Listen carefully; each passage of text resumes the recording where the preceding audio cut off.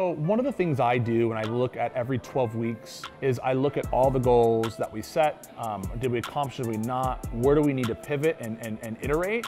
And then I check a box, right? And it's with all goals, even personal. It's like, if I want to go run a marathon, I check it off and I move on, because I don't count my past victories or the company's past victories. I think about the future, and it's just a personal mindset of mine. I want to, congratulate and acknowledge and celebrate the past victories when they're done, and then it's a check and it's moving forward.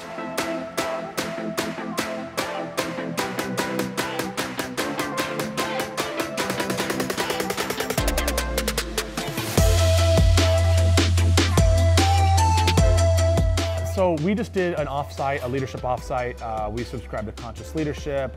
We have a coach who comes in, and for our leaders, we're really big on making sure we have great leaders. And for leaders that are coming into the leadership role, we have tools and training to equip them to go out and be the best leader and the best version of themselves. With that said, during this offsite, Buck, our VP of product, said, hey, this year I think it'd be great.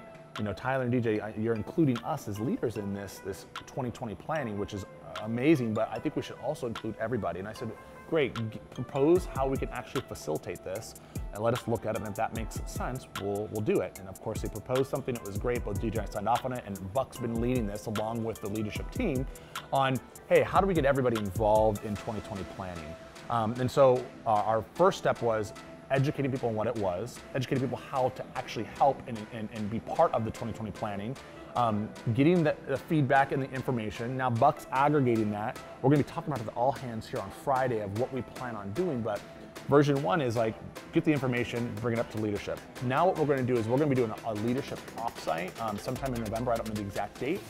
And what we'll do is we'll have the leaders come and not pitch or present, but the goal is, here's our vision, keeping brokers and agents connected to the customer forever.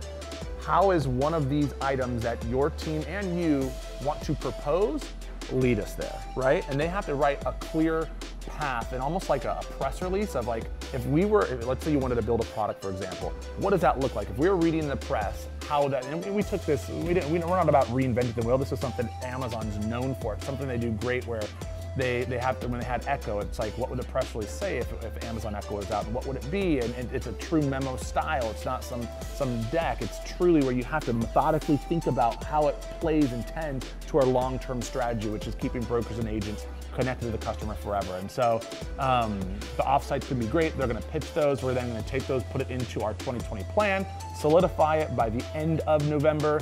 And then what will happen is when we do our kickoff party, we do a kickoff party every January. Prior to that, we usually do an all hands of where we ended 2019, how the last quarter went, and then what we plan on for 2020. And it's kind of this whole rally campaign up to our kickoff party, which is everyone brings a +1, and it's a lot of fun.